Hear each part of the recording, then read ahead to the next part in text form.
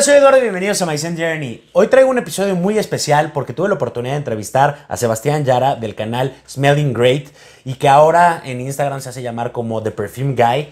Y señores, la verdad es que estoy súper emocionado de presentárselos porque si hay un reseñador de perfumes en YouTube que admiro y que la verdad respeto mucho su opinión, es a Sebastián. Entonces, pues la verdad creo que va a estar muy interesante. Quiero platicarles que para la dinámica de esta entrevista, igual que como lo he hecho con otros invitados, yo publiqué hace un tiempo un post diciendo que iba a tener una plática con él y muchos de ustedes me contestaron con algunas preguntas específicas que querían que le hicieran.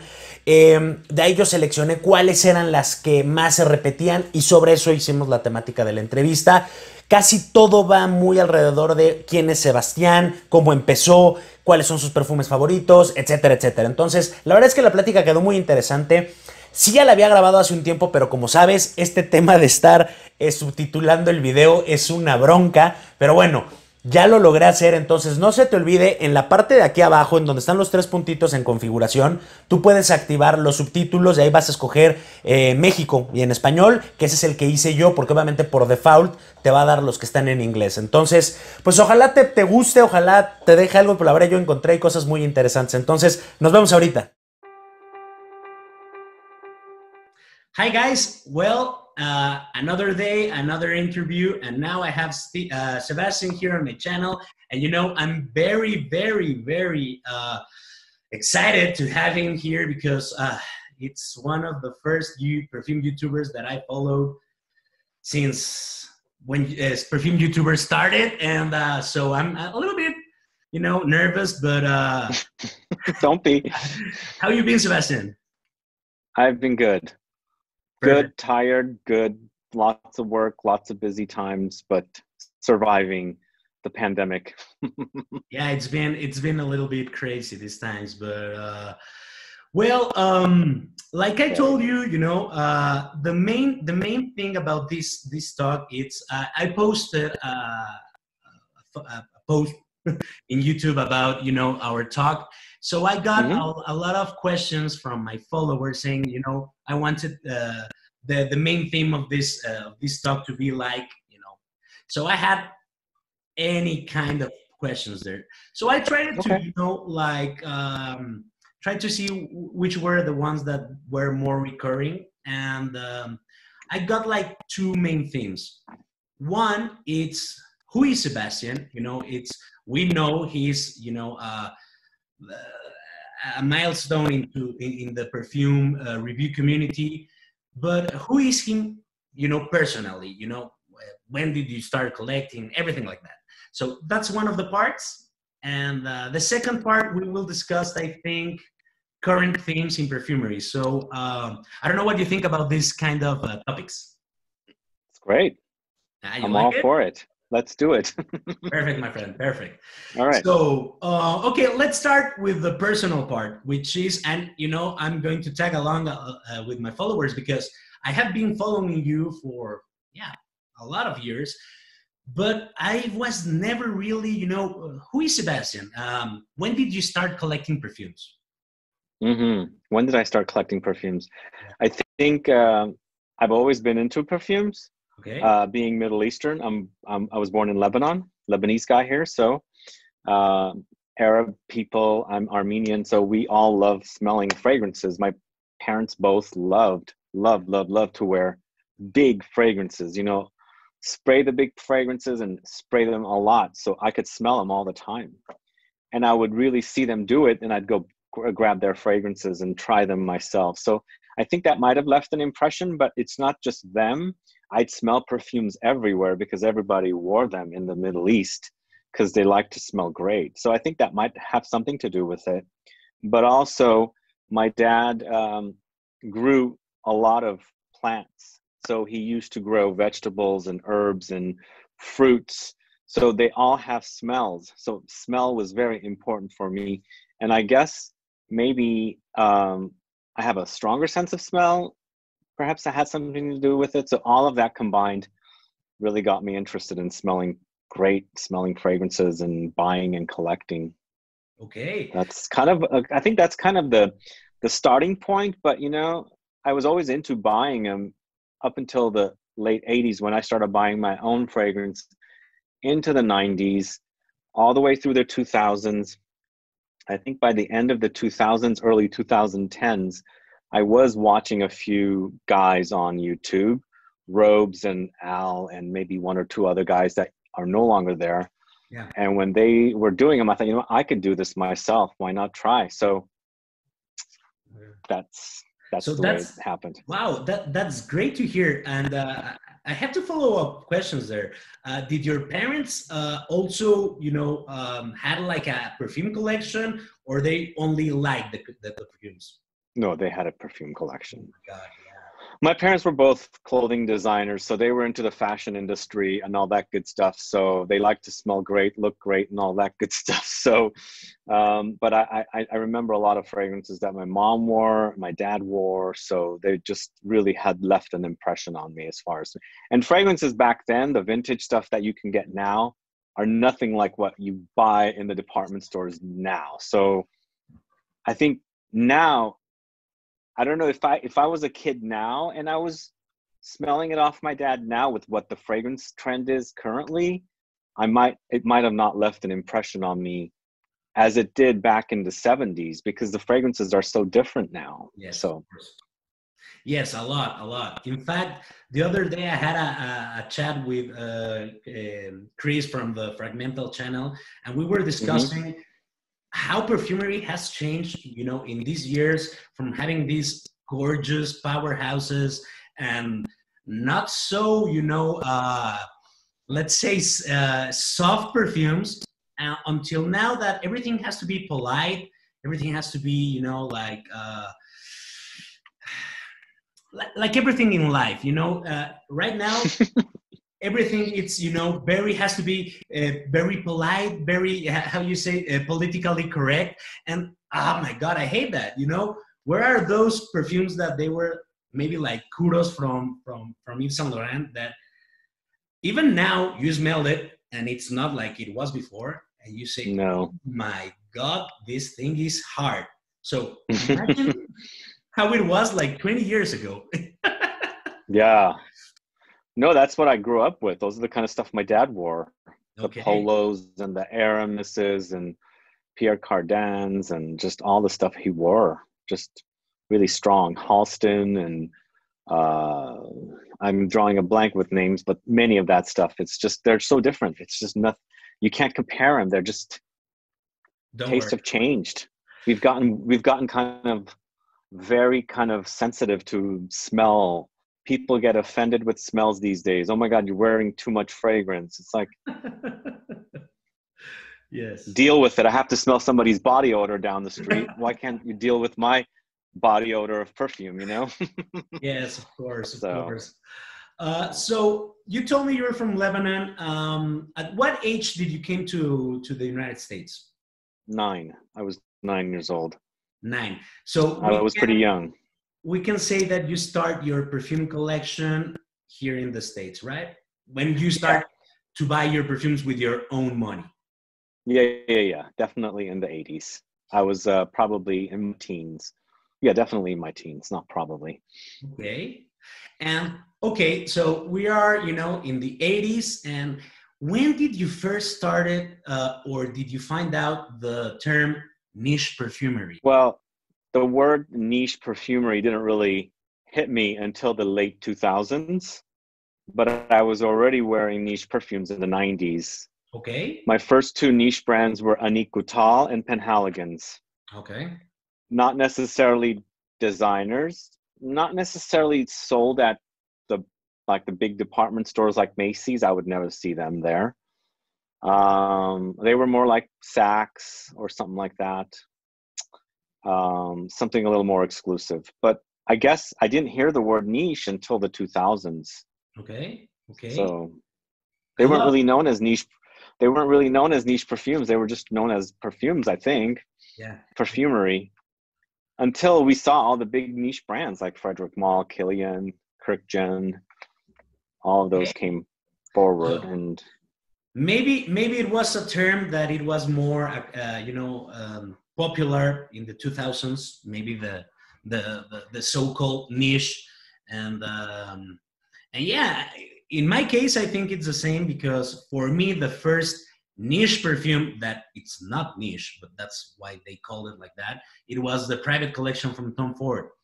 You have to understand that here in Mexico, we have a very big lag between what you have in the States and everything that, you know, that you get from the brands, and like maybe 5-10 years after we got them here in Mexico. So when Tom Ford first arrived here, it was, you know, cataloged as niche because it was the only perfumes which were, you know, very, very, very expensive and very unique. Although, you know, back in the States, they were, you know, labeled as, no, that's just premium brand, you know, the premium side of a brand. That's it, you know? Yeah, I get it. I get what you mean. Okay. So, you were wearing an 𝗖𝗢𝗚𝗏, which I think I have to say, I love it. For me, Ninfeo Mio, it's one of my I love that one. Favorite perfumes. And I still have one, let's say vintage one, because I have. You have a bottle? Yeah, I have the bottle. Yeah, of course. Do you have the green bottle? Yeah. You have the green bottle. Yeah, the one with the square label. Yeah. Yeah. Do you the ugly bottle? Get it? Yeah. I do have it. Mine's right behind me. Oh my God. For me, grab it. Oh yeah.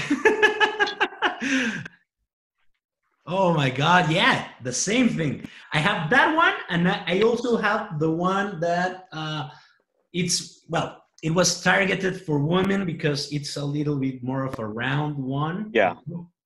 But the feminine bottles. So they were male bottles and feminine bottles. Yeah. The same juice, different bottle. And sorry. In fact, I was like reading, this. Yeah, like that one. Yeah, exactly.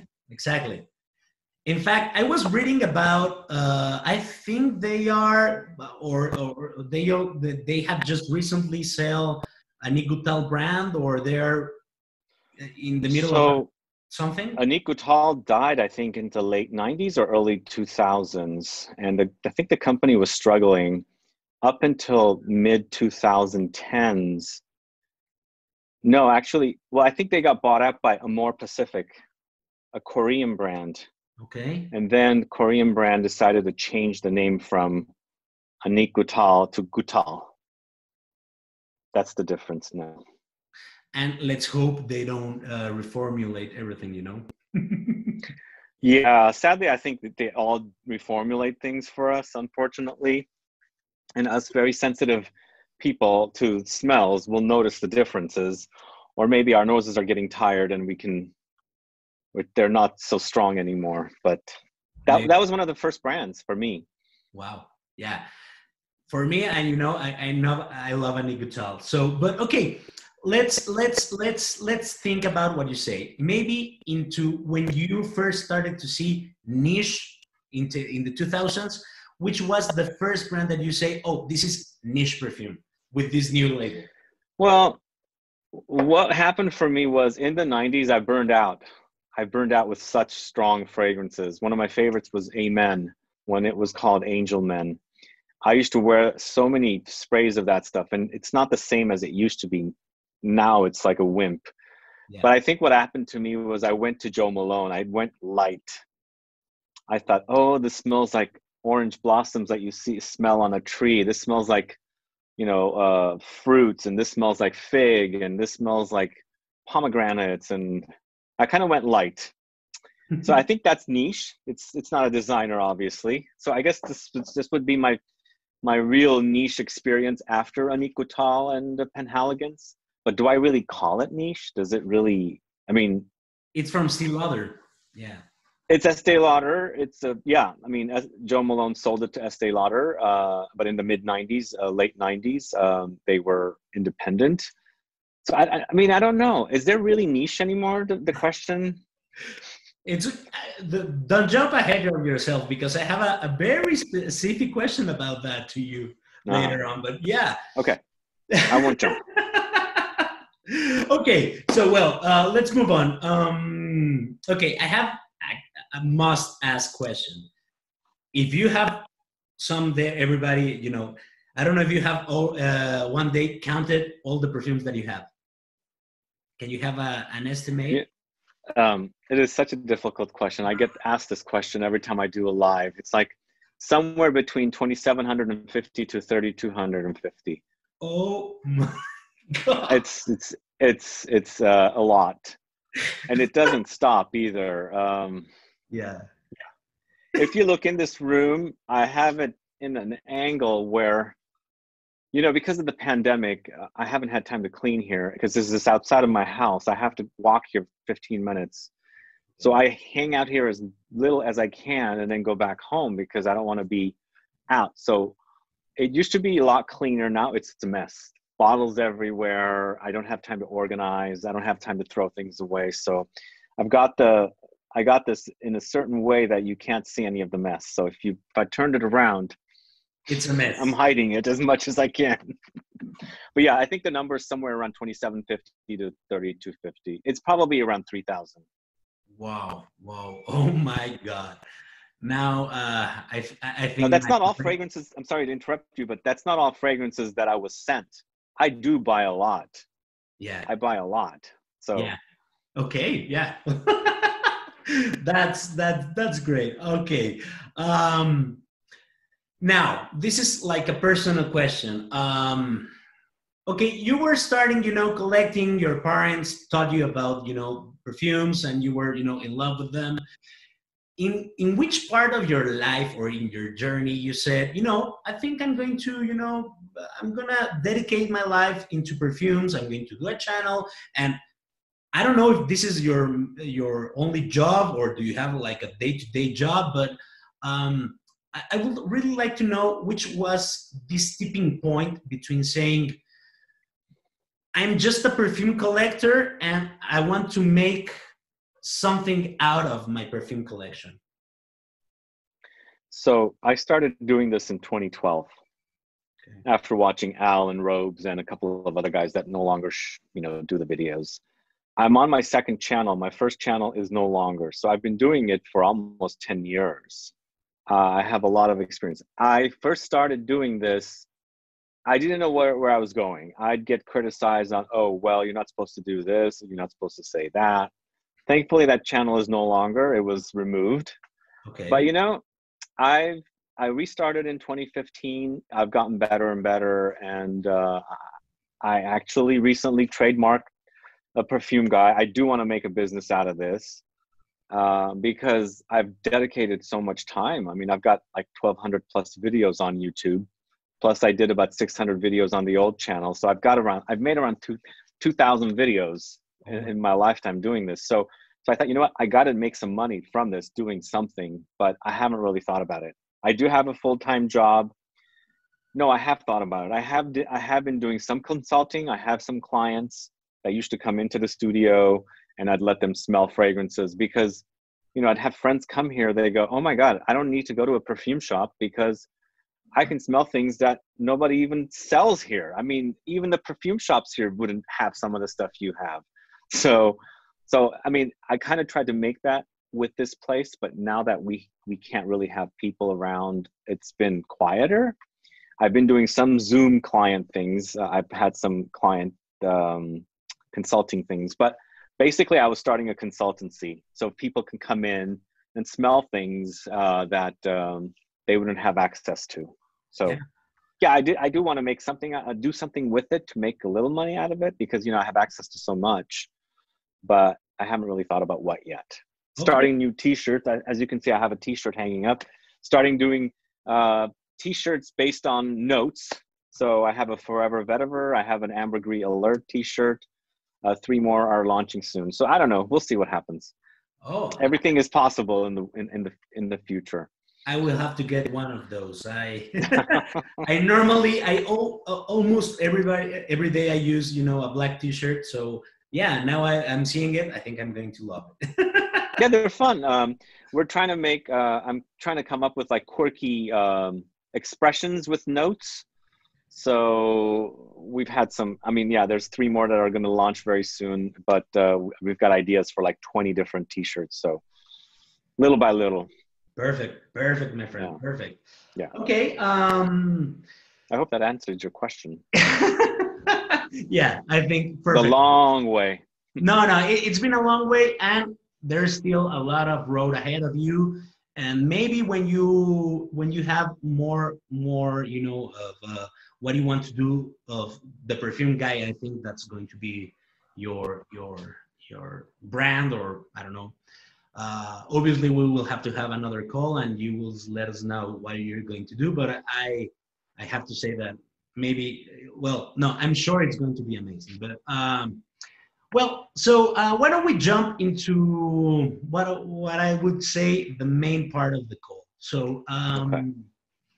a lot of the questions and that I got, it's like, Eduardo, what have you smelled or buy in the past couple of maybe 6 months that you are amazed, and that it's something that you have to try?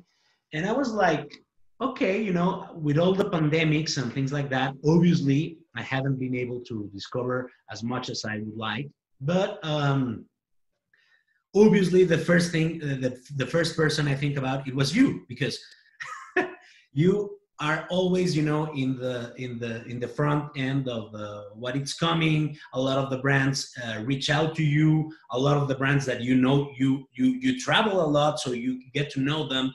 So I would really like to, pick your brain and maybe ask, what have you tried in the last, let's say, 6-8 months, if you don't want to consider the COVID, that you say, this is one of the perfumes that it has blown my mind. Obviously, it doesn't have to be your best perfume, but it's something that, it's worth your while. So I think that's very interesting. It's a tough thing to blow my mind these days. Okay.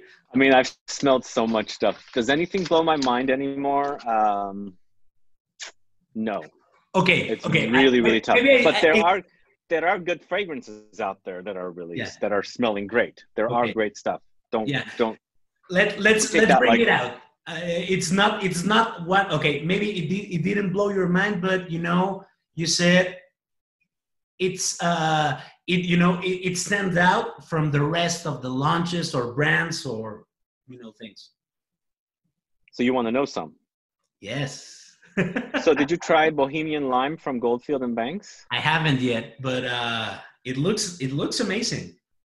For me, see, this is a very unique thing because I've never smelled a fragrance that features finger lime. Do you even know what finger lime is? No. It's native to Australia. It's a weird looking lime fruit. Inside it has like little caviar, like a little pieces of caviar. Look it up. It's weird. Okay. So for me, the fragrance smells kind of citrusy, like you're smelling Moscow Mule. You know the cocktail Moscow Mule? Yes. It smells like ginger to me. So it's a nice release. I really love it. I mean, is it groundbreaking? No, but it's a great scent. Perfect. That's definitely one that I should mention. Other than that, I mean, I smell so much stuff. I always forget what I'm smelling. That's the only problem. But I recently picked up, I mean, it's a problem because I can't keep it all in my mind. But recently I picked up the new Louis Vuitton, the Nuit de Faux, the incense. Okay.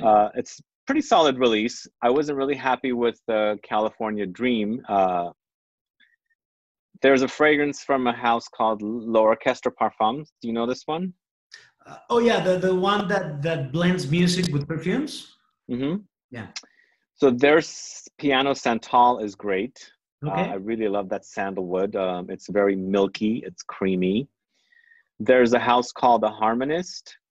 Do you know The Harmonist? Yeah, the one with the black and white bottles, like they look like. Yeah, yin and yang bottles. Their new one, Moon Glory, is great. It's powdery. It's a floral. Okay. There's so much out there. It's just trying to remember everything. What do I have on this side? Oh, the latest from Atelier des Ors, Rouge Sarré, really good Oriental. See, the Orientals are my favorite styles of perfumery. I like the warmth. I like the spices. I like the vanilla, the resins, and all that kind of stuff. So this fragrance smells phenomenal. I really love it. It's vanillic. It kind of reminds me of maybe like a new take on Shalimar. Oh my God.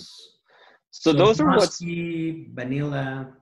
Yeah, very vanillic, very resinous. Maybe there's some tonka beans in there too. Okay. You know, B was really good from Zoologist. Okay, I wasn't a fan there, but yeah. So it's a sweet one. I don't know if you have tried I think it's called Sloth from Zoologist that has chamomile, lavender. Mm-hmm. Curiously enough, I was, when I read chamomile and honey, I was like, what? And I tried it. I only have a sample, and I was really amazed with that one. Unlike B, this kind of animalic honey, no, it wasn't of my. It's not. It wasn't yours. Okay. Yeah. Because that's my favorite zoologist. Oh really? I love honey, and I love sweet fragrances. So, I mean, the thing for me is, when I'm wearing fragrances, do I want to be challenged or do I want to smell great? Sometimes I like to be challenged, but when I'm being challenged with fragrances, do I smell great being challenged? So yeah. B is totally wearable. I mean, I love it. It's sweet. It smells like honey cakes and pastries and things like that. Okay. Another brand that I think definitely is worth noticing or noting out or discovering, if you guys don't know, is Rogue Perfumery. Do you know Rogue Perfumery? No. Rogue is great. They have a fragrance called the Mousse Illuminée. Okay. It's an indie brand from California. They are sold at Lucky Scent. I've spoken about them a lot. I think Mousse Illuminée is a couple of years old, but they're always releasing new fragrances. It's a great house to discover. It's indie niche. They're not overly expensive. They're not, cheap either. So 30 ml bottles or 50 ml bottles. No, I think 30 ml bottles. I'm looking at the bottles. They're around $110. So, but really, really, really quality stuff. I think they use real oak moss. So they're not IFRA compliant because they don't sell in Europe. Yeah. So that's great. So those are some stuff. And they're from California, you say? Yeah, Southern California. Okay. Definitely. Rogue Perfumery is great. I love their brand. And their bottles look like kind of vintage looking perfume bottles, but they don't look like overly designed bottles because they're simple bottles, but their labels are very designed and kind of Art Deco looking. So really nice. I like the packaging. Okay. But it's very good for me to find out about this perfume house because I didn't know. From the States, obviously, you have imaginary offers. I knew the one that made kerosene and but no, I haven't tried this one. And I think there are a lot of brands, just like breweries, they're starting to emerge in the States, and that's something great, Northern California, where I'm at, it has a lot of indie perfume brands. Perfect. A lot of them are very, very small time, but they're kind of slowly becoming, like Bruno Fazzolari is from here in San Francisco. Okay. He's probably the best known out of the indies from here. Okay. I don't know what else I should mention. I'm looking at my collection. It's always I forget. That's difficult. I'm really, really loving Rosendo Matu. I don't know. You probably saw them at Sans last year. Yes. Yeah. That brand is great. Another brand that should definitely be highlighted is Atelier Materi. Do you know this brand? No. Atelier Materi. I saw them last year in the south of France. They have a fragrance called Peau d'Ambrette. Great fragrance featuring ambrette seeds. Do you know this brand? This note? Ambrette. Yes. Another one is their cacao. They have a chocolatey fragrance with cacao called cacao porcelana. I think that's what it's called. Sounds interesting. But it's another brand that I've discovered that I really enjoy. I'm looking back here to see what else is back here, but they're all pretty well-known brands, Creed and stuff. Yeah, that's it. That's about it, I think. Ah, well, don't worry. And now that you mentioned Creed, I really like to ask you what are your thoughts? And now that it has been, sold to BlackRock, I have my own opinion, but who bought it? Did you say BlackRock? Yeah, BlackRock. The hedge fund. What's BlackRock? Sorry? Oh, so it's a hedge fund that bought it. Yes. Yeah, I thought it was a Spanish businessman or something, or lawyer or something. I don't know what I heard. Well, the hedge fund, it's called BlackRock, and they are from the 𝗖𝗍𝗄 company, which they sell the most of the liquors. And yeah, they have offices in Spain, but no, it's a hedge fund. Okay. Yeah. So, but one question, and they have asked me, but I have a very, very particular opinion about it. But I wanted to ask you first. What are your thoughts into this? Do you think they're going to change this kind of being a family-owned company until? Now that you have to meet certain, in fact, certain, financial points, and you will be scrutinized in your processes and things like that. What are your thoughts? Do you think it's going to be a tipping point for something better or something worse? I don't think it'll get better. Okay. So it's been in the family for all this time. It's not their baby. Whoever bought it is not their baby. So if it's not your baby, do you take good care of it? No. So I don't know. I mean, my opinion is I don't think they're going to, I don't know. It doesn't look like it's going to be, because is it an investment? Or is it like something you really want? Do you really love this idea of having a perfume brand by the name of Creed, or you just wanted it because it looks great on your portfolio of brands that you have? So I don't think it's going to be as good. I hope it doesn't go down in quality, but you never know. I don't know. But that's my theory. Is I don't think it's going to be something like, oh my God, it's Creed. I love it. I want to do a lot with it. Now, obviously, I don't know the details of the business, but maybe they have kept, the Erwin Creed on the head of the. I don't know. That's just speculation. I heard they were going to be kept on, but to what extent, I don't know.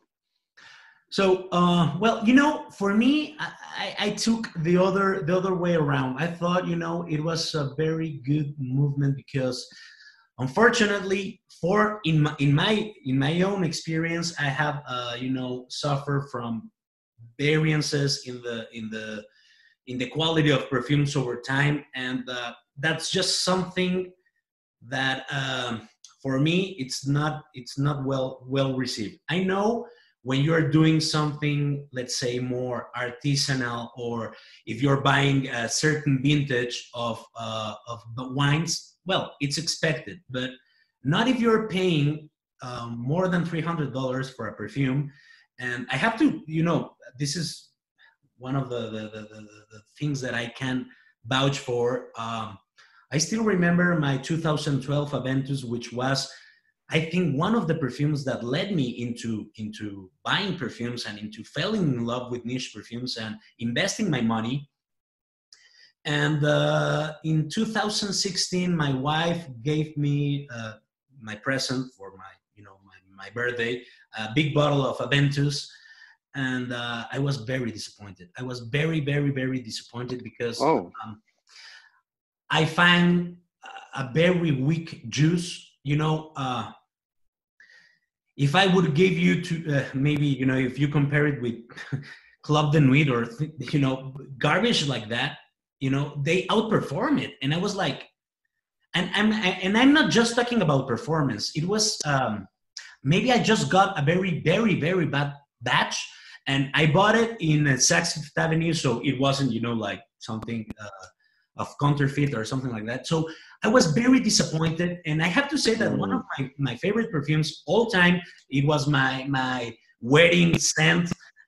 It was Grenade Street, and I still have my bottle, and I love it, you know, and I don't give a sample to anybody because I'm afraid that it's going to run out, and I don't know what I'm going to find out in a new bottle. So for me, being part of a hedge fund, I think they will have to comply with providers, very, very rigorous processes in the process of creating the perfumes.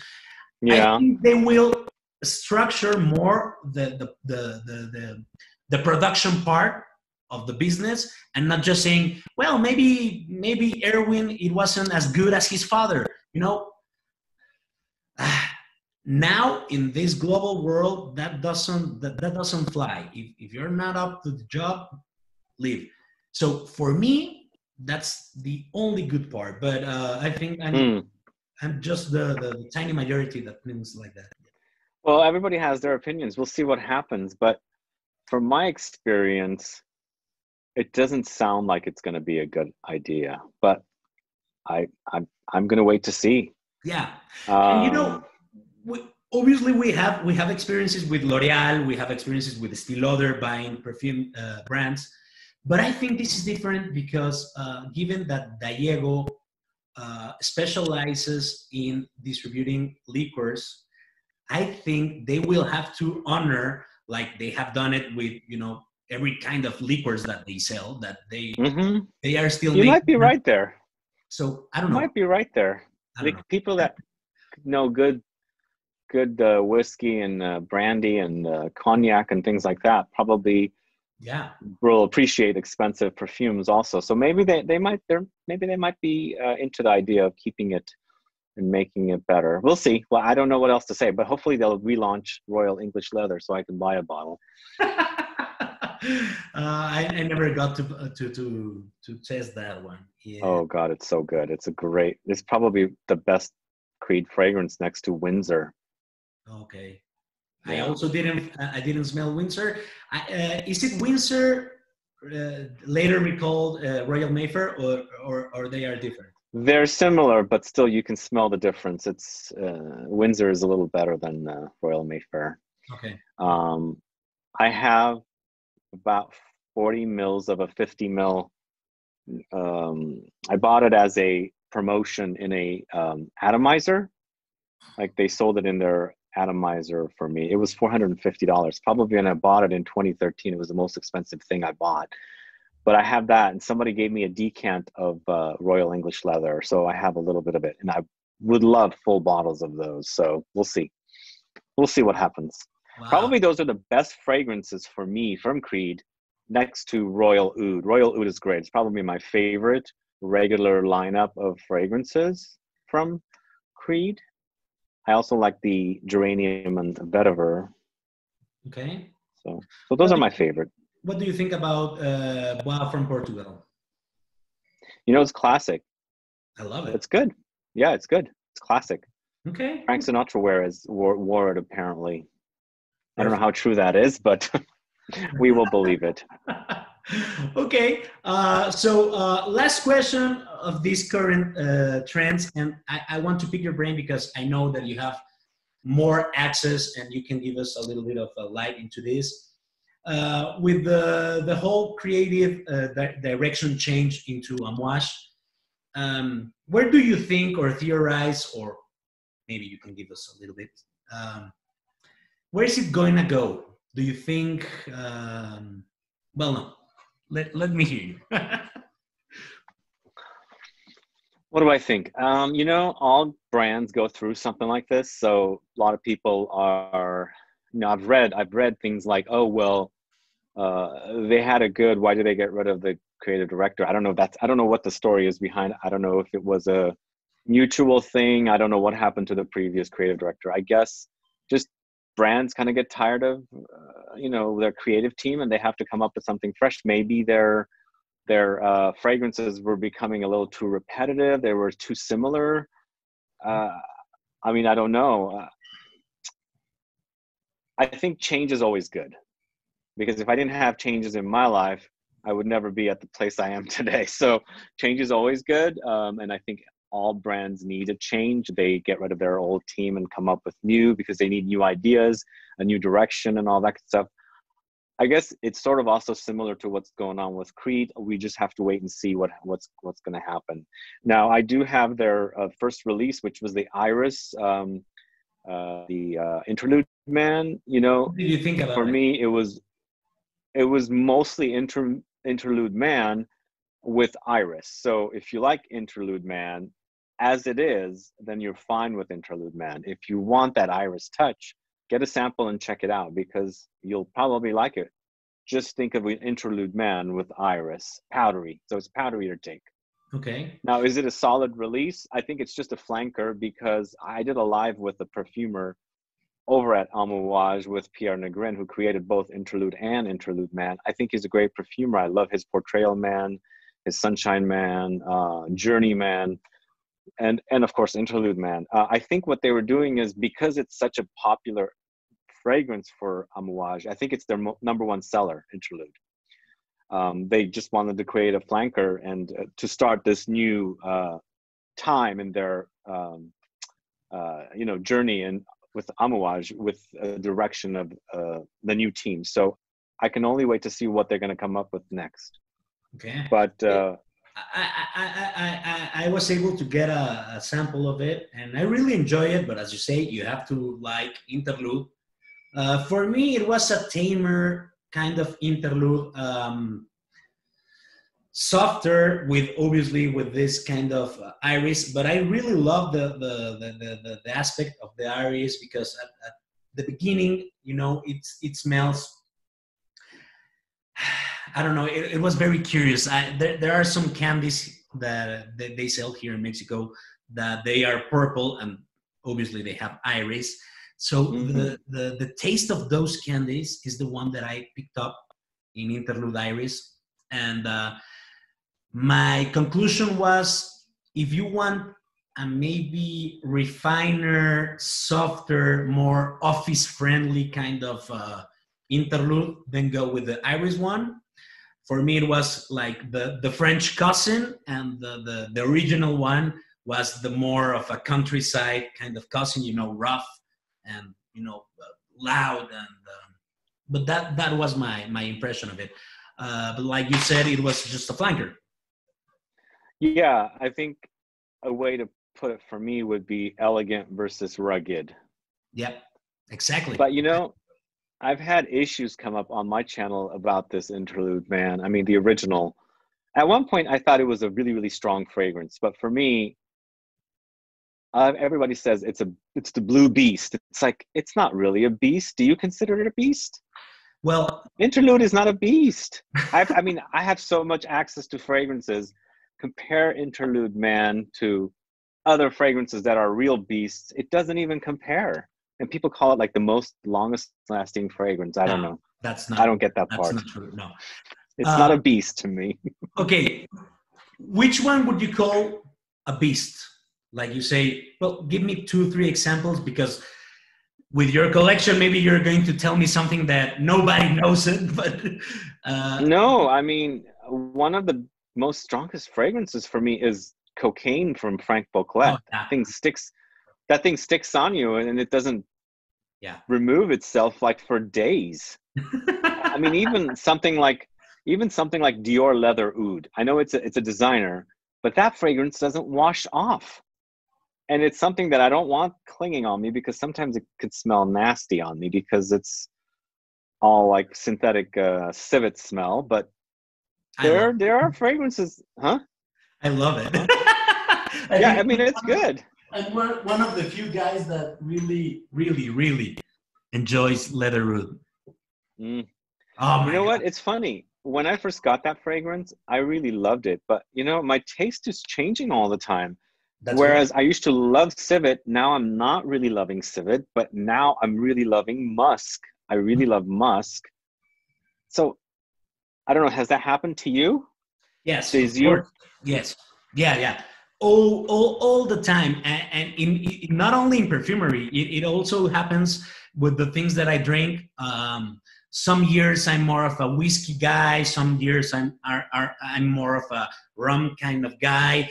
I used to smoke like 6 years ago, and I also changed brands. I think that there's a pattern there, with people that collect perfumes, because I don't know if you relate to this, but I hate to be labeled with just one thing, and I want to know what's out there. And just as with clothes, I want to say, okay, today I want to be very animalic, very dirty, but maybe tomorrow I want to be clean. So please don't tie me up with that. I was struggling getting married. Don't do that with my perfumes. So yeah, I'm very against, the signature perfume kind of mentality or set of mind. For me, it's just like saying, why, if you are living in a beautiful world, do you always want to eat the same thing from the same restaurant with the same person? Oh my God. It doesn't commute with me. But anyway, yes, it has happened to me. And I think it happens for months to months. Sometimes I have more of a sweet tooth. So I gravitate onto the gourmand part of the perfumes. And then I say like, ugh, what I was thinking. And I have some perfumes there that now I smell them and I was like, why? I was high, or this is horrible. And then I go to the other extreme. Talking about musk, I wanted to ask you, because I tried it last week, maybe in the States, and you already know him, but for me it was something new. This new perfumer, Aaron Terence Hughes, that I haven't tried any of his fragrances. Okay, he has one which is called Slot, and I was like, that's going to be very animalic. And no, I think it's a worth game or whatever, because it's very clean, and it's so clean. It's soapy, musky.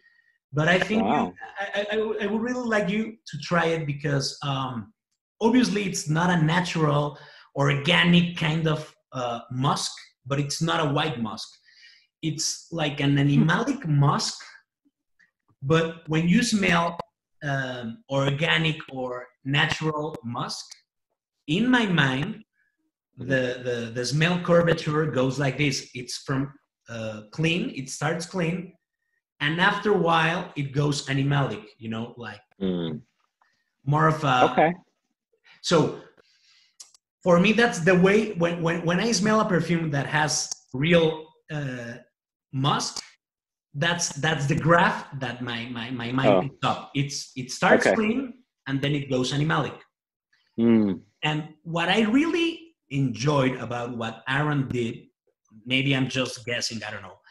For me, it smells like a real musk. So it starts soapy, clean, but just when it's going to start to smell funky or animalic, like a lot of the perfumes that you can smell with or real musk, I don't know how he cut it, and it fades out. So what you left out, it's interesting. Yeah, it's a very clean.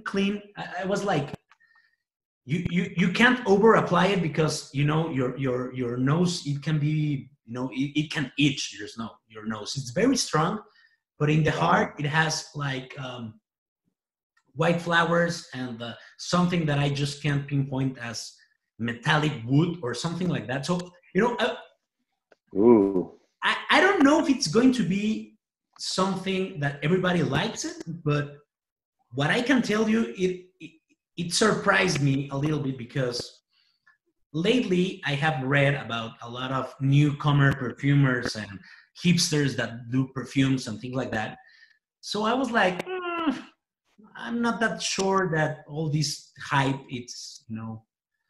Too So I hypey. tried this perfume, and it's the only one that I have tried. And I was like, oh my God, I think I have to try other things, because that one, maybe, I don't know if you're going to like it or not, but what I can guarantee you is it's going to be something that you're going to say, what the hell is this?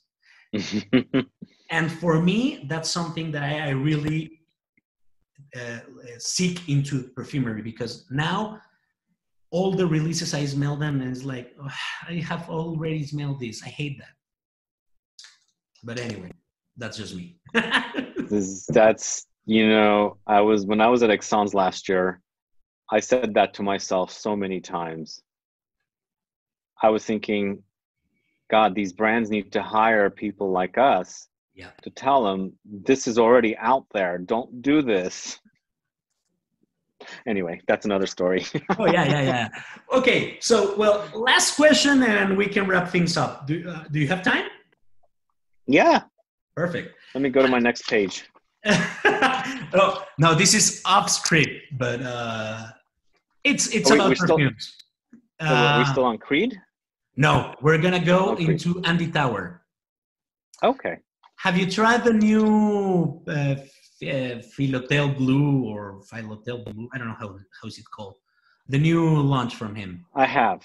What did you think? It's not for me. It's not for me. Me too. So most people know I'm not into aquatic fragrances, and this is an overdose of seaweed or something. Yeah. I love Tower's perfume. In fact, I was thinking of reviewing some of the stuff that I had reviewed on my old channel that I don't have on my current channel, because I just bought some bottles of his new fragrances because I was out. And I got the sample of the new one, and I was like, oh no, this is not for me. I don't like aquatic fragrances whatsoever. Okay. And in this one, it's such an overdose of that seaweed note. It's like, no. Anyway.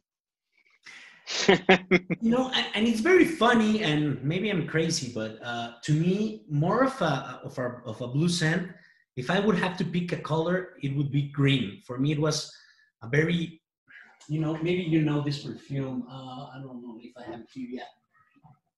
It was, for me, it smelled a little bit like Nebbia Spessa from Filippo Sorcinelli, which is green, oceanic, salty, but I don't know if you have ever eat like green clover, the kind of chlorophyll that you get there, you get here. And I also get it in the Andy Tower one. But like you said, no, it wasn't for me. So, yeah. Do you generally like aquatics? No. It's my least kind of favorite perfume. Yeah, me too. Yeah, I guess we have something in common. Well, we have something in common here too. That one, I can say it's one of my favorites. I just love the way how this green fig, humid, I don't know how you say it. It smells like sand too. Oh, Do you get the sand? Sand? Yeah, oh God, like no. sandy beach. Oh, beach. Okay. Oh no. The sand. I went into more of a dry kind of thing. Okay. Yeah. A little bit sandy. I don't know. I just love it. That's why when people told me you have to pick 10, maybe 15, I hate that question, but most of the times I pick Ninfeo Mio from Nick Guttali in my top 10 because it's something that I just love. It's amazing. It's amazing. Yeah. And for me, it's one of the best green perfumes out there because it's loud, very loud. And it's not something that you find in green perfume. So I love that. Yeah. Okay. Cool. So perfect. So now let me see. We have 2 more questions. I don't know. We can do it very quickly, but okay. Thinking about your whole collection, you have a lot of perfumes, and also your job, it's to try new perfumes. So it's very difficult for you to try, using the perfumes that you really love, because if you spend the day using the perfume that you love, you wasted trying a new perfume. So, you have to do this. What are the perfumes, and maybe you can tell me 2, 3, that you always gravitates to it, like maybe it can be a perfume from 10 years ago, 15, 20 years ago, but it's a very recurring perfume in your rotation. For me, perfumes have to make me feel good. Okay. That's important. In the end, it's a long day. I'm exhausted. When I come home, I've showered. I want to put on something that will relax me. Usually vanillas. I'm wearing a lot of, orientals, vanillas, and patchoulis. And on top of those, I wear a lot of citruses. So those are what really call me. I wear them all the time. But the thing with me is I wear one for 1 hour, 2 hours, and I'm moving on to the next one. So I'm not wearing something for a full day. Only when I'm testing, I do that. But other than that, I'm like rotating so much that I am wearing a lot. Okay. Like probably a good reason why people shouldn't come close to me, because I wear like 100 ml bottles every day. But you apply it over where the other perfume is drying down, or do you pick? No. I look for different sections of my body. Yeah, I do the same. But I hate it because you only have, for me, there are only 4 portions. Maybe this one, and this one. And after that, you can try anything else because... Well, we have 1, 2, 3, 4, 5 fingers. 1, 2, 3, 4, 5 fingers. So 10 fingers total. Oh, you try it on your fingers. That's, yeah. That's a great tweet. Thanks. Okay, so last question. And what do you think about all these kind of YouTuber perfumes? What do I think about YouTubers? Whose perfumes? For me, they fell the down. YouTubers making brands? Yeah. So early on, I said to myself, I knew this was coming. Don't review any YouTubers' perfumes. Okay. And I understand. I haven't. But the only one I've smelled is Office for Men from Jeremy, and that is it. Because Jeremy gave me a bottle at Scent Explorer, and I was like, okay, I'll take it. He said, you don't have to put it in, you don't have to review it or anything. I'm like, okay. But I haven't smelled any other YouTubers' fragrances. Okay. And what do I think? I think if that's what they want to do, that they should totally be able to do it. I just told myself I'm not going to review them because I don't want to, I guess I don't want to brag about somebody's perfumes or not brag about them. I kind of feel weird about it. So I just thought, you know what? I'm not going to review them. I might smell them, but there have been some people that came to me that said, you know what? This guy's perfume is great. You should check it out. I said, you know what? Maybe I'll check it out and give you my opinion behind the scenes, but I'm not going to share it with the world. So I just made that decision right off the bat because I know other people are probably going to launch. I'm sure other YouTubers will launch. Are you going to launch? No. No. In fact, it's a funny question because and I'm asking you this question because Essential Perfumes from we met them at Exans, Essential Perfumes. The $100 bottles, 100 ml. Yeah, they have like a magnetic rose. Yeah. I've been wearing magnetic rose a lot lately. That's one of the ones I've been wearing. Magnetic rose. For me, this kind of aquatic, ozonic, very metallic kind of rose, it's the kind of rose that I love. I know it's a sacrilege to say it, but I'm not this kind of portrait of a lady kind of rose. Oh. No, I don't like it. I love them both, actually. And it's very weird for a perfume lover to say that about true, classic rose. I just get so very bad associations with those, so I just can't. But anyway, the brand asked us, if you were thinking about launching your perfume, this is just a theory, what would you make? Would you make something oriental? Would you make something more very niche out there? This is just for me, or would you make something more mainstream? All these kind of questions. What would you say? So it depends. Am I doing this as something I want to create just for something like, that I like? Yeah, like you are the creative director of your perfume. You have a carte blanche. So that's exactly it. But as I'm saying to myself, like if I'm going to make this for something that I really want, and I don't care who smells it, who loves it, who hates it, I would go way out there. But if I was making something to be a hit, to be popular, to be successful, I would go in the direction of an Oriental. Appeal to the Middle Easterners who love their big fragrances. Okay. I love Oriental fragrances myself. I am Middle Eastern born, so it would have to be something that first I want to wear. I have to satisfy myself, and I'm a pretty critical person. So if it gets past me, then I'm happy with it. Yeah. But you know, the Oriental is the direction I would go in. Vanilla, resins, maybe some incense, maybe throw in some patchouli, vanilla, all of that stuff. Yeah. Very good. Yeah, I love Orientals too, but it's funny how you put it, because if I'm reading it correctly, you're saying if I'm totally free to do it, you wouldn't do an Oriental. You would go into another place, very different. No, the thing is, I have a business mentality. So if I want to get really creative, I would go into a very creative direction, but probably people are not going to like it. But I want to pick that part of your brain. Mm-hmm. What would you think? Maybe you're the only, or maybe 3 people will love your perfume. I don't care about that. What would you put out there? Like which notes, or what kind of perfume would it be? Would it be strong, soft, for summer, for winter?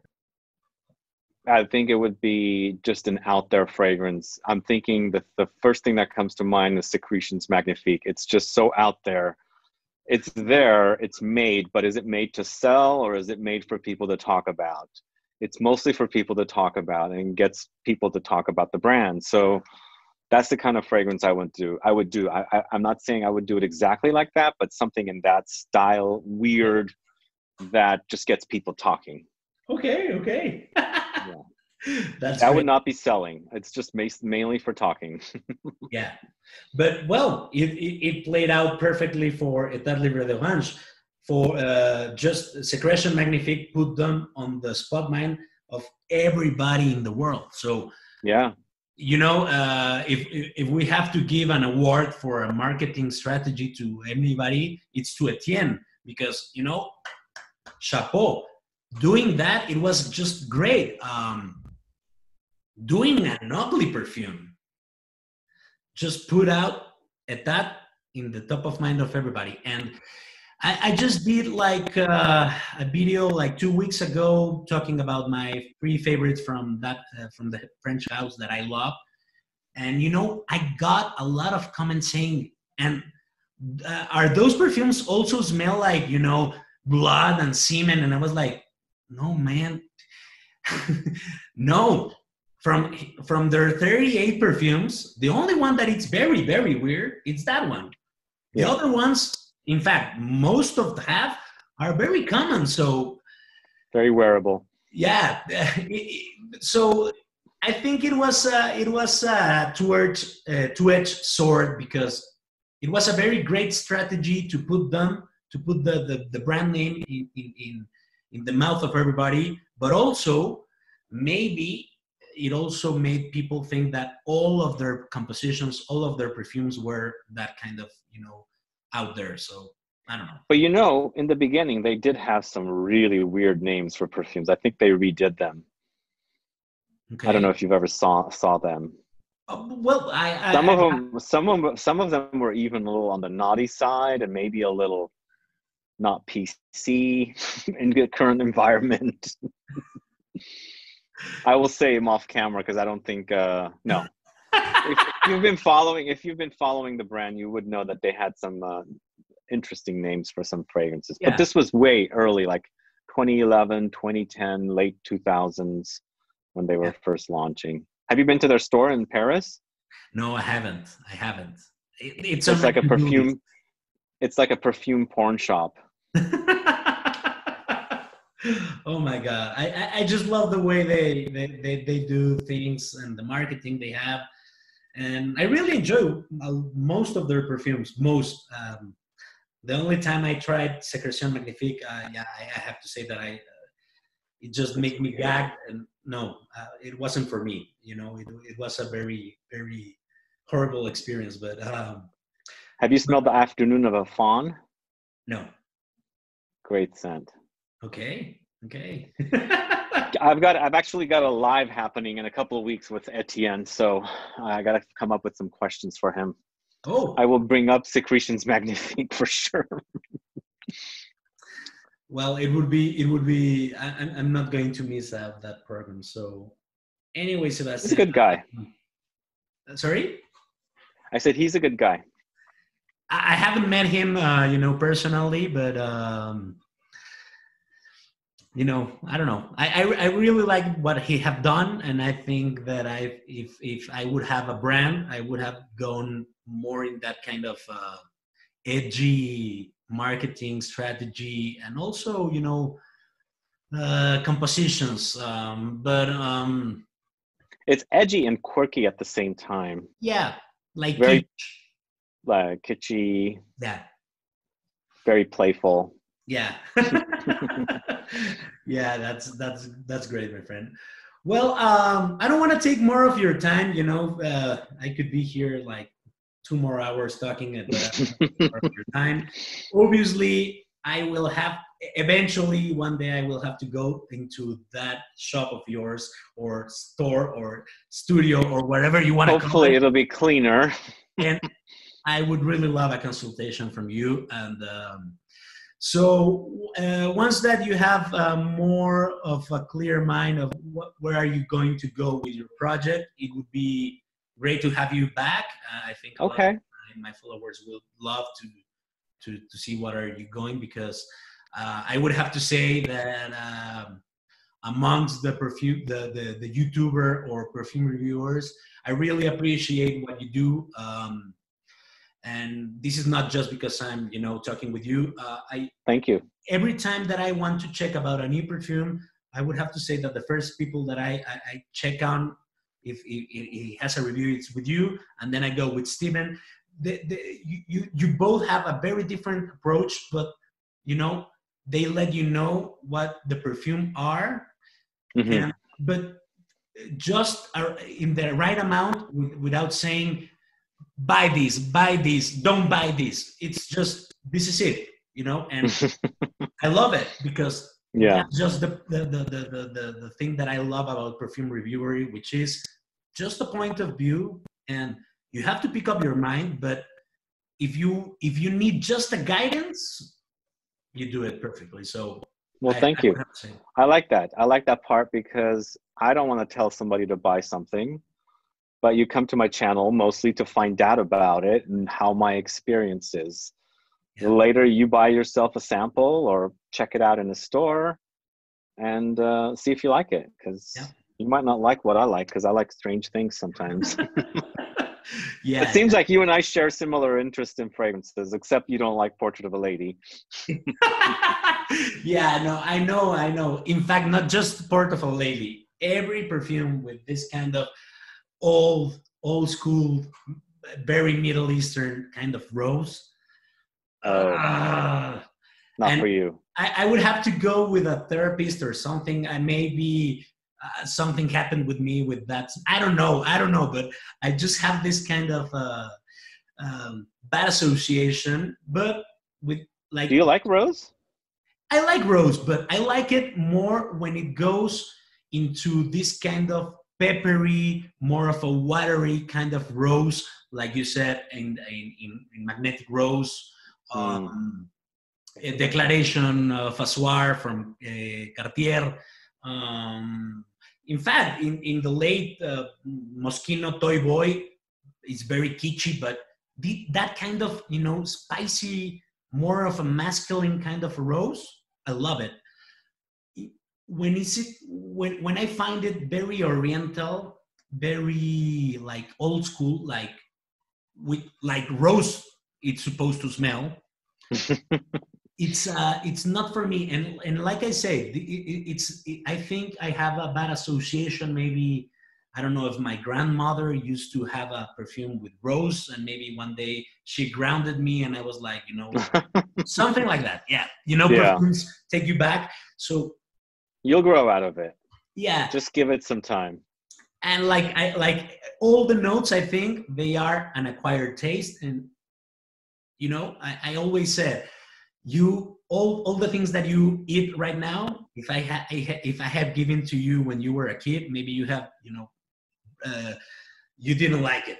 But now, you know, you enjoy mustard, you enjoy wine, you enjoy some kind of things that your brain has to, you know, process. Yeah, totally. I mean, there was a time I didn't like, you know, white flowers, but I really love white flowers now in perfumes. I mean, there was a time I didn't like roses in perfumes. There was a time I didn't like vanilla. Oh my God. And now you want to do a perfume with vanilla. So yeah. Oh, yes. Hello.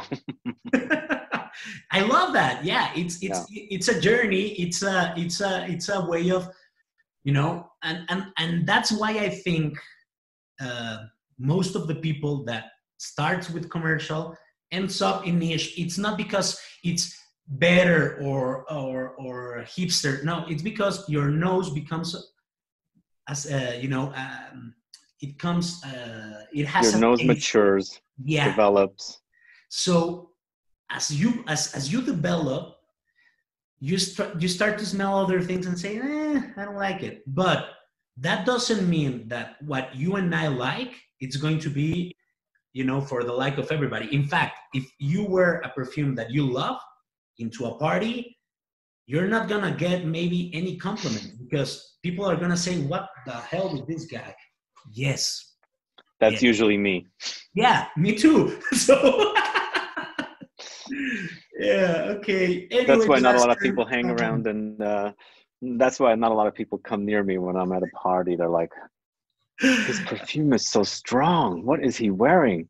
Oh, but now you have a story to tell, and I love that. What are you smelling? Well, let me tell you about it, and then, you know, you have a new friend, because otherwise, if everybody smells like Sauvage, and I just hate it, you know? Yeah, I hate that too. Anyway, Sebastian, I don't want to take more of your time. Obviously, thank you. I'm hoping this is not the last of this kind of talks that we can have. But this was fun. I really appreciate the time, and yeah, thank you. So have a great day, and like I said, I really like what you do. So keep up the good. Thank you so much. Appreciate it. Maybe one day I'll come to Mexico City. Oh, when you do, please let me know, and I will, you know, take you around. I know there's some Lebanese people down there. Oh yeah, there's a great community here. And in fact, I have to say that I love Lebanese food. There's a Lebanese club like a mile down here, and I go like every 2 months to eat. Oh, wow. I love Lebanese food, yeah. Oh, cool. All right. Anyway. Awesome. So, well, like I said, I really appreciate the time, and let's hope we can meet each other maybe on Exams last year.